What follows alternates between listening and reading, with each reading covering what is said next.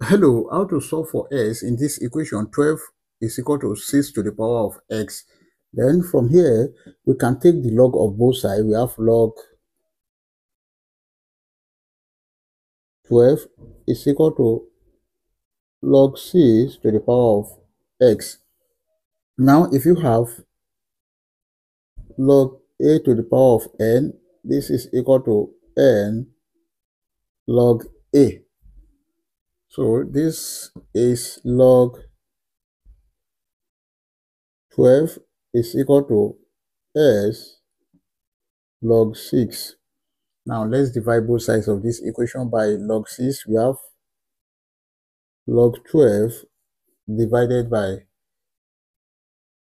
log 6 is equal to s log 6 divided by log 6. This will cancel this. S is equal to log 12 divided by log 6. Then s is equal to log 12 can be written as log 6 multiplied by 2 divided by log 6. Then s is equal to log 6 plus log 2 divided by log 6. S is equal to log 6 over log 6 plus log 2 over log 6. This will cancel this. S is equal to 1 plus log 2 over log 6 is same thing as log 3 plus log 2. We know that log 2 is equal to 0.3010, and then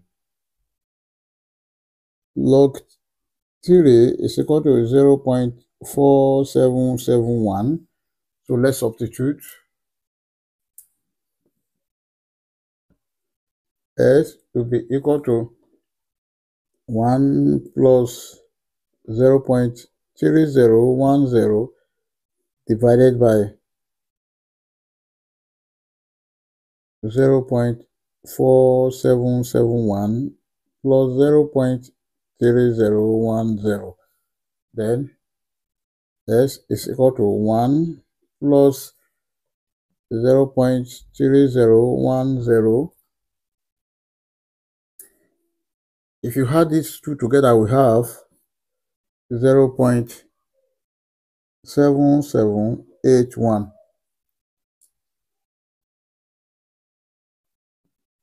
S is equal to 1 plus 0.3010 divided by 0.7781.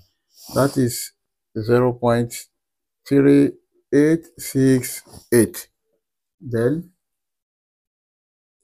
S is equal to, if you add this together, we have 1.3868, and this is the final answer.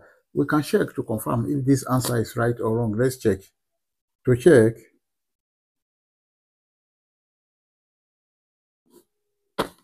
we have the given equation. 12 is equal to 6 to the power of x. Then 12 is equal to 6 to the power of 1.3868. Then 6 to the power of 1.3868 is equal to